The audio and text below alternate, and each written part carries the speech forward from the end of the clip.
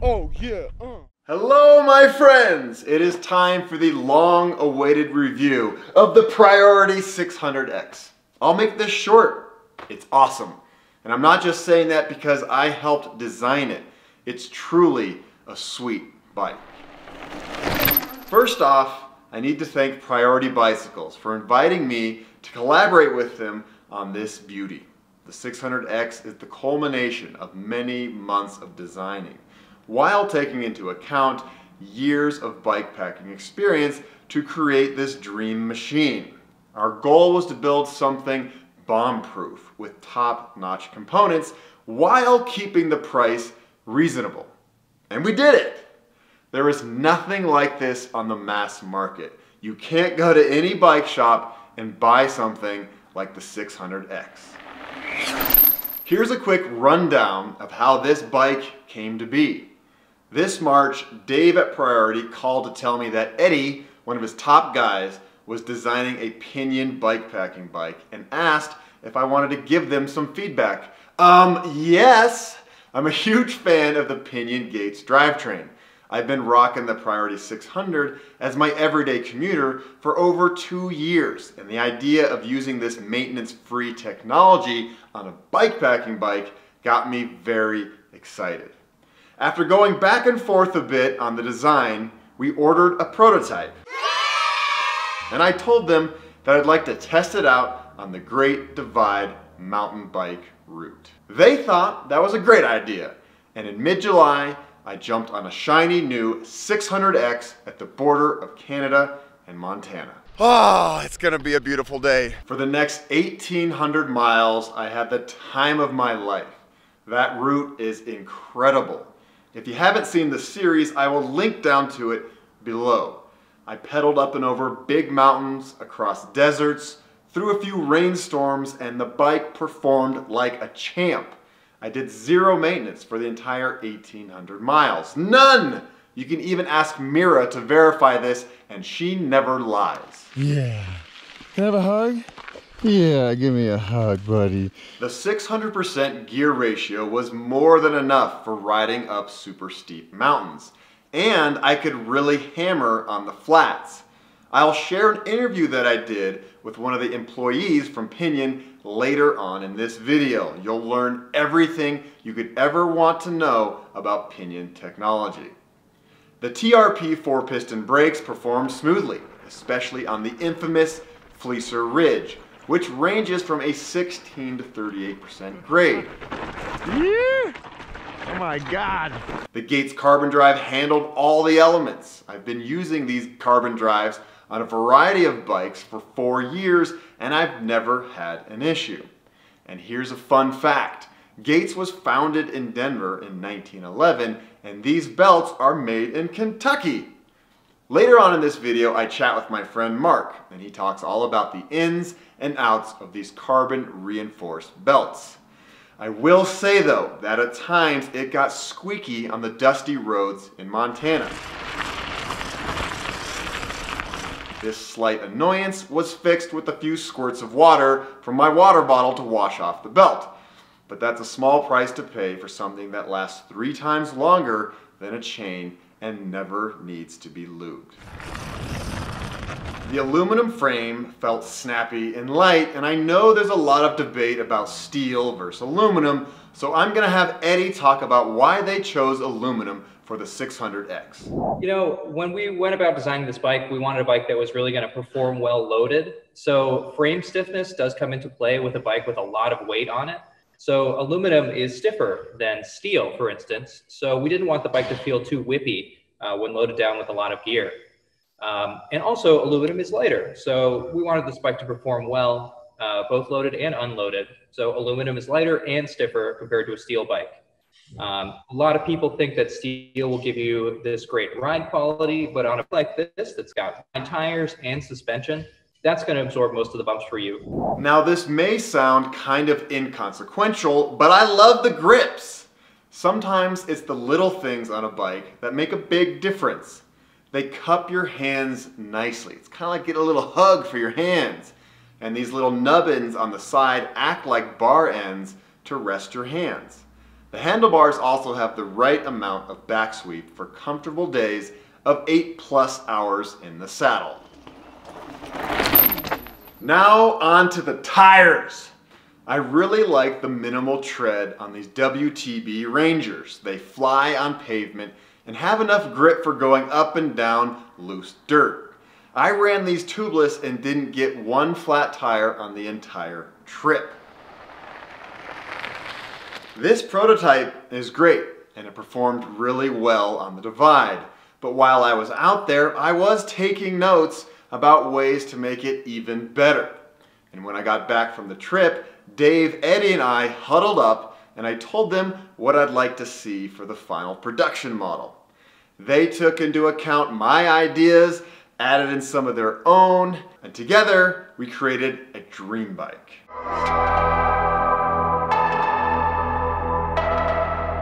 Now let's talk about the changes we've made.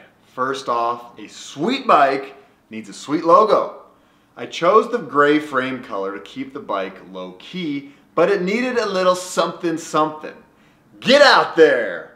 This slogan is something that I've been using since my days at Public Access TV. Hello and welcome to Out There! My mission has always been to inspire my viewers to get off their couches, and it's an honor to have this logo on the 600X. And those mountains are the famous Flatirons here in Boulder. Thank you, Connor at Priority, for helping to design this. The ability to carry stuff is essential to bike packing adventures. And by stuff, I mean beans. So we decided to make the main triangle a little bit bigger in order to accommodate a larger frame bag. The exact dimensions are on the page for this bike. I will link that down below. Okay, the new model will also have way more mounting points. We want it to have plenty of places to mount bottle cages or gear cages and maybe even a rear rack. Eddie, tell us where they are. So we've got bottle cage mounts on the inside of the frame, also on the bottom of the down tube, on the top of the top tube, and something that is totally new as far as I know, which is cage mounts on the seat stays as well. Yeah. So even if you fill the frame with a frame bag, you can still have bottle cages on the seat stays, on the bottom of the down tube. You could do a solid mount frame bag in the middle of the front triangle. We're gonna have some eyelets here as well. So you can bolt all kinds of stuff to the bike, which is one of the really cool aspects of it. I'm really excited about this change. We've added clearance for up to 2.8-inch tires. I'm a fan of wide tires. You can roll over things more comfortably, and it's great for sandy trails like the Baja Divide, one of my favorite places to suffer. I don't ever want to see sand again in my life. Also, we're going to have a tougher tire compound than the light version I had on the Divide. I wore through those tires pretty quickly, and the tough model are way more durable. Side note, the bike will ship with 2.25-inch Rangers. Okay, this is a big one. We're changing out the RockShox Reba for the Wren fork. And I know you're all thinking, what is the Wren? I've never heard of them. Well, Wren is an awesome little company out of Southern California, and they make great components. There are many reasons to like this fork, but for me, the best attribute is the tunability. It has 2 air chambers to fine-tune your ride. It's also very durable and serviceable, and it has 110 millimeters of travel as opposed to the 100 millimeters on the Reba. I've been riding this fork for the past few months on much rougher terrain than the Divide, and it performs great. And the story about how this came to be is pretty cool. This past January on the Baja Divide, I met a crew of riders from Alaska. One of them was a friendly feller named Cameron who happens to work for Wren. He contacted me after I got back from the Divide and said that he'd like me to try out the Wren fork. I said we already have the Reba and it works fine, and he said, no dude, listen to me, this is way better. To make a long story short, he sent it, I tried it, Eddie tried it, and we love it. Since I'm relatively new to this fork, I invited Cameron to talk about why this fork is so awesome. Pretty much nobody knows about this fork. It's not one of the big names out there. I've been riding it for the past 3 months. I love it. There's some things that are a little bit different about it, and I would love for you to talk about it. Yeah, the first thing you'll notice is that the fork is inverted or upside down, or as we call it, right side up. So when you flip a fork upside down, you'll notice that like motorcycles do this all the time. Most motorcycles, you'll see the fork, the stanchion, the part that moves up and down through the chassis is down low. Yeah. Well, there are just some inherent advantages to everyone who bikes when you set up a fork this way. You take the internals and you put that weight up on the top, and that means your lower weight is more minimal. So that's your unsprung weight. So what that means in reality, in layman's terms, is that the travel readily takes impacts more easily because it doesn't have all that weight to have to push through the system. So there's less weight for it to push through the system, so it likes to engage more readily. So that is really advantageous for people like us who are bike packers. You know, this is going on the 600X, which is meant to be an adventure machine. You might go from, you know, single track to maybe a long section of gravel road. And your traditional fork might do everything you want it to do on the single track. But when you get to the gravel road, those smaller vibrations are just a little bit too small for it to pick up, for a traditional fork to want to engage with. And because our fork is inverted, you're able to better refine it for a wider variety of little bumps. So especially if you're doing, you know, a 90-mile day on the Baja Divide, it's going to give you more comfortability through that spectrum of riding throughout the day. And what I really like is you can turn the dial and make it stiff and it's hard as a rock. You know, it's just like a regular fork. You'll see a lot of, you know, you'll notice between Fox and RockShox and Cannondale and us and everybody, lockouts are not always created equal. And our lockout is rock solid. You can't move the fork. So if if you're hitting pavement or whatnot, you know, you're going to feel it, which is also, you know, a really good boon to bike packers. There's a number of really unique things about this fork. First of all, if you are a bit of a tinkerer or you do your own work at home, this fork is entirely tunable with just layman's tools. If you go to a bike shop or if you've tried to change your bottom bracket or something like that, you realize there's like 1,000 different tools just to take a bottom bracket off. This fork can be disassembled with just basic sockets and wrenches, nothing special, which becomes increasingly more important if you're in, you know, Baja, Mexico or South America, because you're not going to find Uzbekistan. Yeah. So no matter where you are, you can find the tools you need to fix it. We have distribution centers around the world, so we can get you parts really quick in the instance you do need to fix something. This is a damper. So this sits in the non-air side of the bike. And what's really interesting about our system is that there's no oil bath. So there's no like sitting reservoir of oil down in the fork leg. It's all inside this, which makes the servicing really easy. And it's one of the many steps we took to make our fork work all the way down to 30 below zero, because we do fat bike forks as well. Wait, say that again. How cold? 30 below zero. 30 below. Wow. Okay. So, you know, I've rode mine at 30 below zero. I live in Alaska. A lot of people, they don't need that. Probably very few of the 600X riders will be riding at 30 below. But, you know, forks do stop.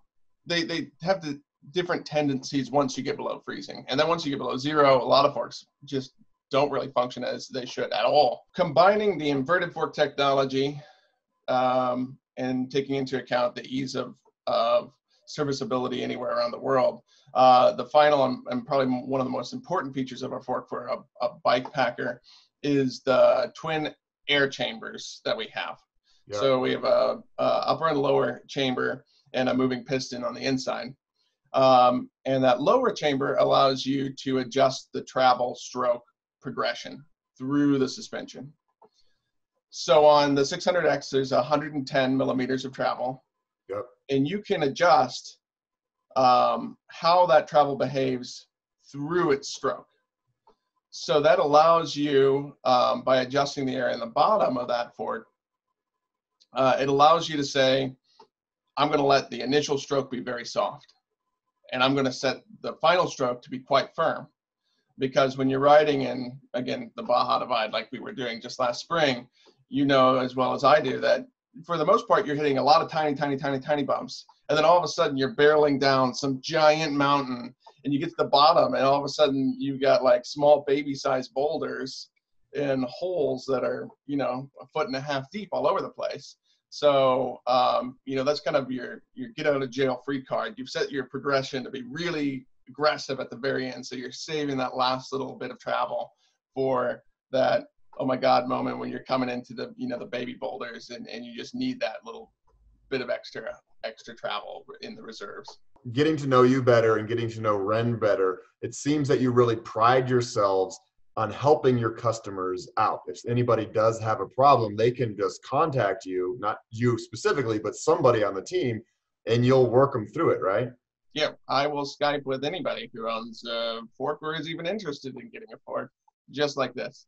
The thing that brought me to work with Wren on these projects is because I'd never seen the owner of a company actively involving himself in every single client's, you know, world, figuring out what they're doing and what helps them. You know, you don't see that from Fox. You don't see that from RockShots. It's not something in the industry we talk about as being a value that you're buying into.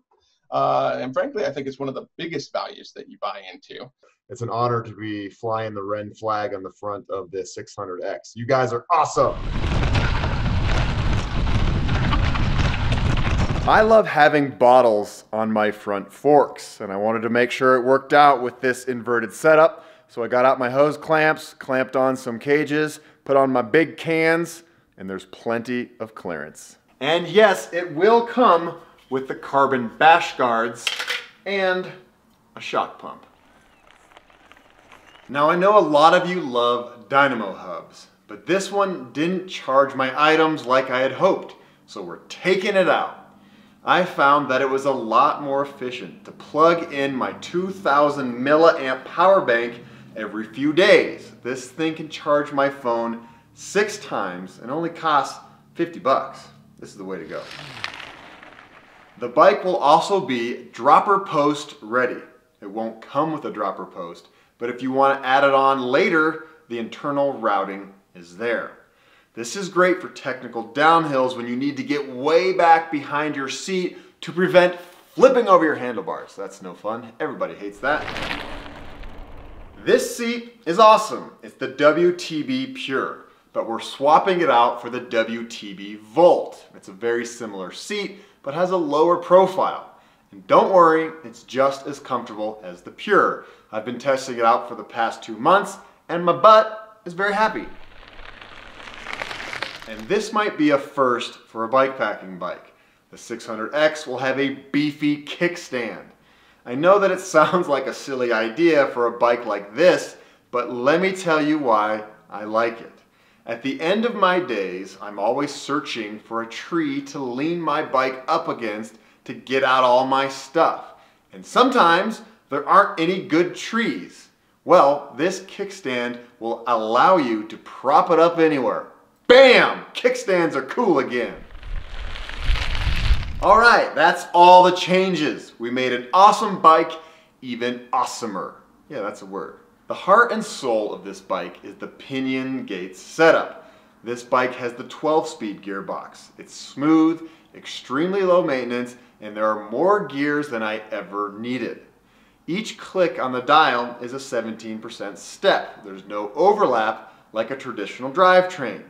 You've heard me talk about how much I love Pinion in past videos, so this time I got Dirk from Pinion to talk about their product. What's up, Dirk? How you doing, my man? Hey, Ryan. How are you? I'm doing great. Yes. Thank you so much for joining me. I know it's 5 p.m. in Germany. It's time for a drink, and you're taking time to talk to my audience. I appreciate that. Thank you so much. Hello, everybody. Yeah, my name is Dirk. I'm from Pinion. I'm head of design and marketing here in headquarters in Germany, nearby Stuttgart.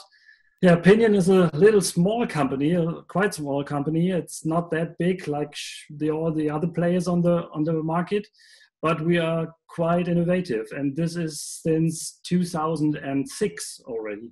Because in this year, the two founders of Pinion had the idea to, launch a completely new gearbox, but it took almost 4 years to be on the market, and actually it was early 2011 when the first Pinion gearbox works in serial production. So that means it was quite a long time, and I'm very happy to be with Pinion since then. Actually. Wow. Well, I've been using Pinion for a couple years. I absolutely love it.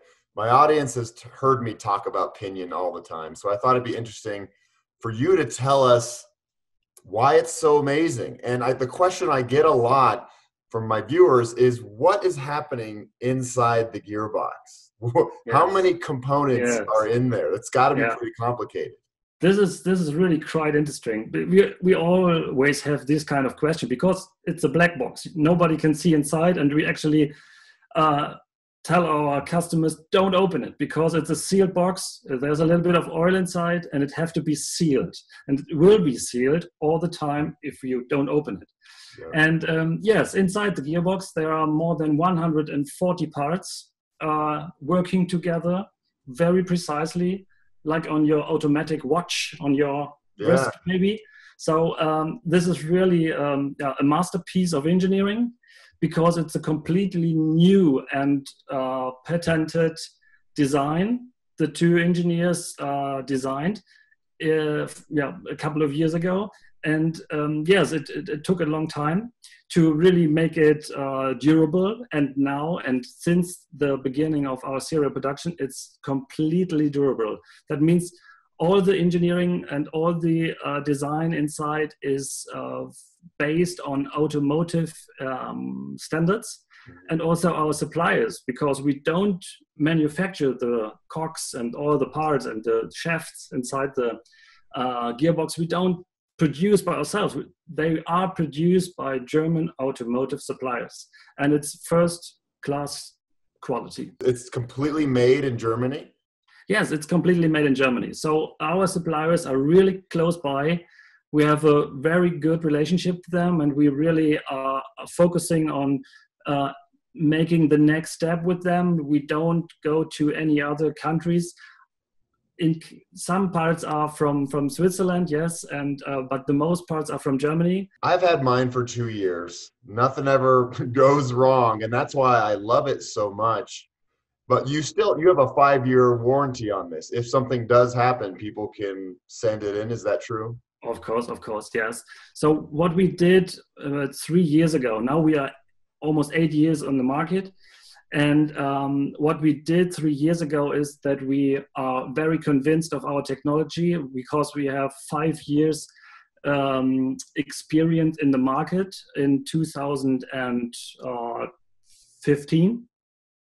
And that means we were able to send out the message that we guarantee the 5-year warranty of the gearbox, because this is our experience period of time.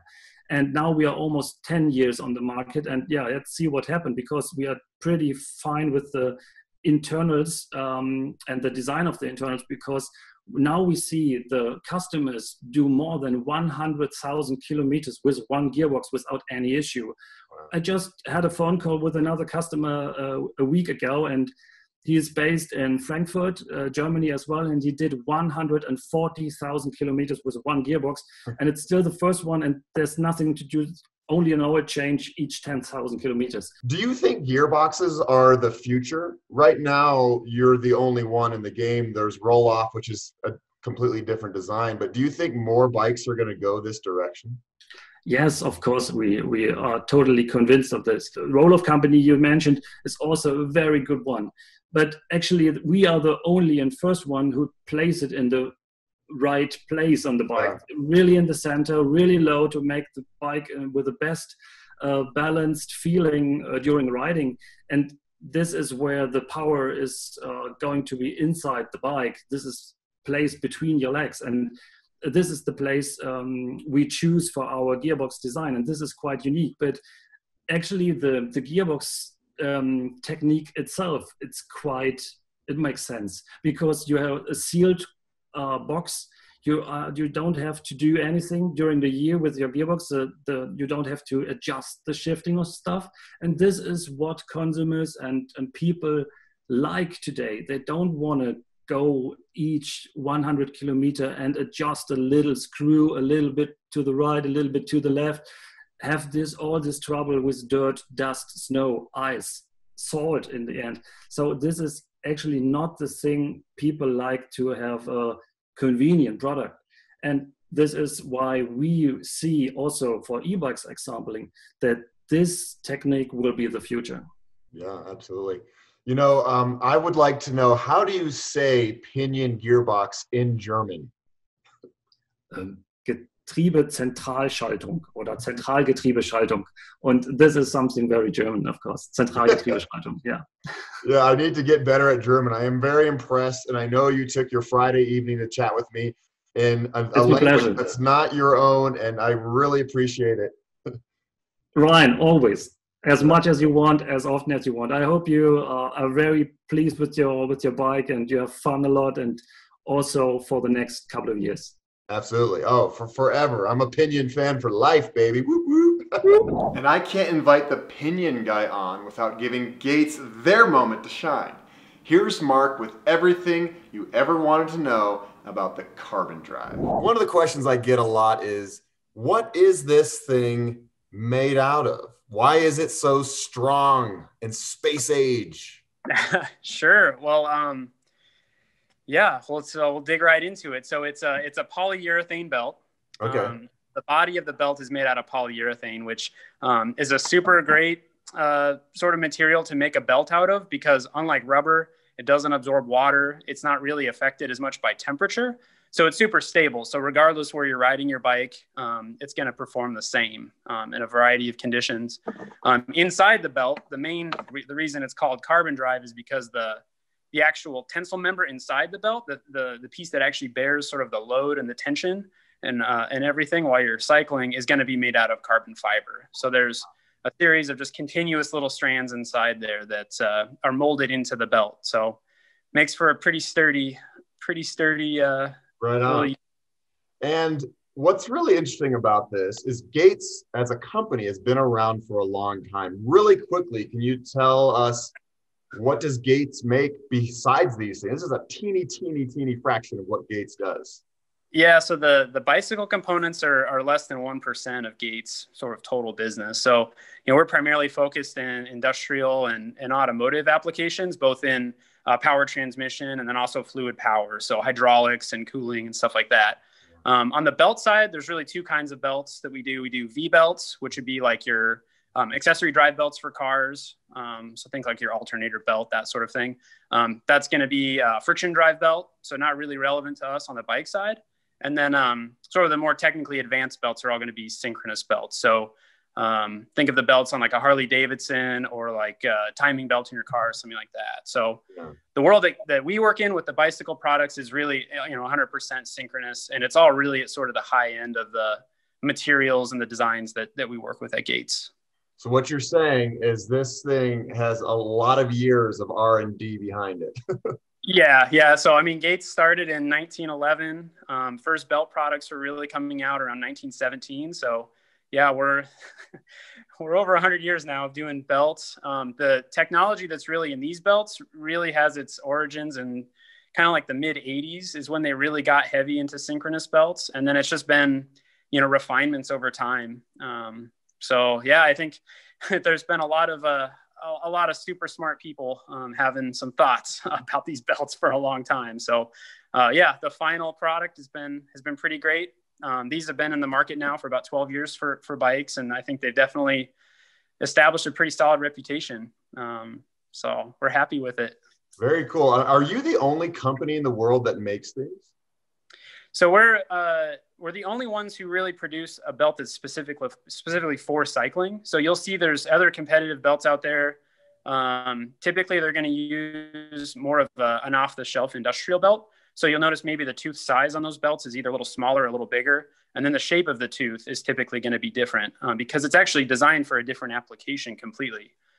Those are typically for like an industrial thing where you have a drive that's spinning at a much higher RPM. So it's a low torque, sort of high RPM, high power application, versus on a bicycle, it's completely different, where you have extremely low RPM, extremely high torque. And so you need a completely different type of belt to really handle those types of loads. So we use a little bit bigger tooth than what you might find on an industrial belt of like similar power capacity. And then the tooth shape is actually different too. So we've done a lot to try to optimize the belt for bikes. And that's something our competitors really haven't, to this point, really haven't been able to do. So yeah, I'd say it's the only really specifically for bikes.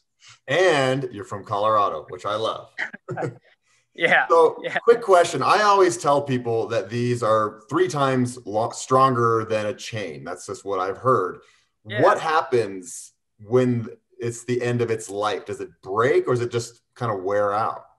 Sure. So the failure mode for a belt, it's actually interesting. So we're always talking about how belts don't stretch at all over their entire life, which is 100% true. The tensile cord inside the belt, the day that it's fresh off the assembly line to the day you get rid of it, is going to be the same length.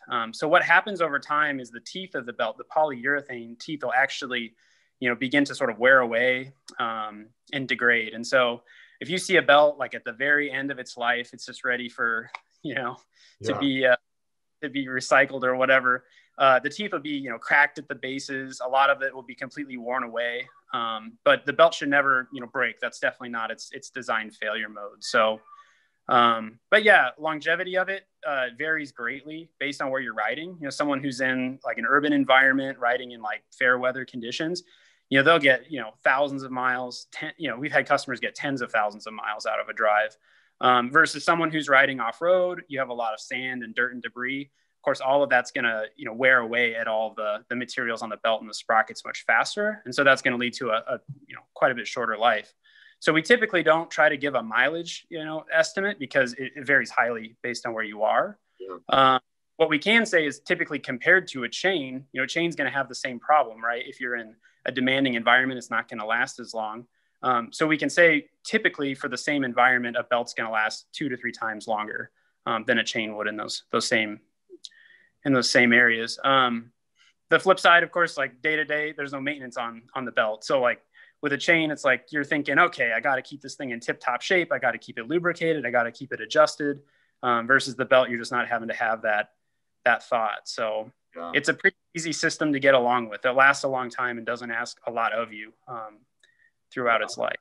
I've read all the articles about this, and some people say that it's less efficient than a traditional drivetrain. I mean, sure. I've never noticed anything. I mean, if there is anything, I'm guessing it's teeny. What do you say?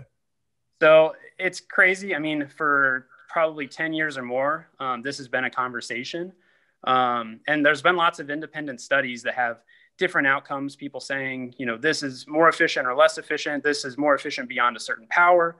At the end of the day, the reoccurring theme in all of those tests is that the differences, when they do exist, are extremely small. We're talking fractions of a percent, to the point that there's so many other variables in your bike to actually be able to discern, oh, this belt is less efficient than this chain in this circumstance. It's not really something that you or I would ever notice as we were riding. So, I mean, Gates we've been pretty cautious about making claims, because depending on how it's tested, the outcomes can be completely different. So we haven't really said, oh, this test is right, this test is wrong. We've basically just said, there's all this testing, people have opinions, but at the end of the day, people who actually ride these products know that there's not a discernible difference. So we're not really going to try to put an opinion out there. Can you make these in hot pink? Oh, we can. You need a minimum order of probably a couple thousand, but yeah, I think there's been a pink one now that I think about it. But really, all right. If I can find one, I'll send it to you, Ryan. Yeah, well, maybe in the future the 600X can have like a jazzy color or something. Yeah, we can work something out. We've done the clear belt and we've done the red belt. I know we've had an orange belt before, so. Yeah, talk to Dave. Let's make it happen. All right. I love it. I love it. Well, anyway, I know it's Friday and you have things to do and huge parties to go to. Just kidding. Yeah. But I really appreciate you chatting with me. And I will proudly be using my belt drive on all my bikes now. So thank you so much. Pinion and Gates, the perfect combo, just like Ernie and Bert. When I squeeze you, you make noise. Okay, I'm guessing that you might want to know how much this bike cost. Well, it's a darn good deal for everything that you get. The 600X is $3,500. Like I said at the beginning, we wanted to keep the price reasonable. And I know $3,500 is a lot for a bike, but you're getting a lot of bike for $3,500. And for the first batch of these bikes, the price is only $3,000. Now, if you're interested in getting this bike for this price, I suggest clicking off this video right now, going to the Priority website and ordering this bike. We've been pre-selling since July and we're almost out. There will be more in the future, but you'll have to wait longer, and we all know that it's no fun to wait for a bike. This is a long video, and I hope that it answers most of your questions. If not, the guys at Priority are very responsive. I'm doing my best to answer everything here so that Dave doesn't get calls at midnight about how much this bike weighs. Wait, I haven't talked about that. The large is about 33 pounds, and that includes pedals, which are included. How often does that happen nowadays? You know what I'm most psyched about this whole process of creating this bike? Is that we're essentially making it with friends. We know almost everybody involved in this, whether it's Dave, Eddie, Connor, Dirk, Mark, Cameron, me.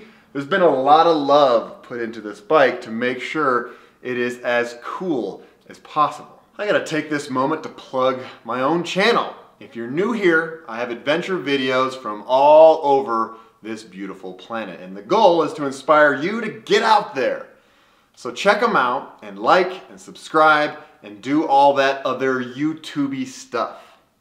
Now I want to end by giving a huge thanks to Dave and Eddie and the entire team at Priority for making this bike possible and for helping make a long-time dream of mine, riding the divide, a reality.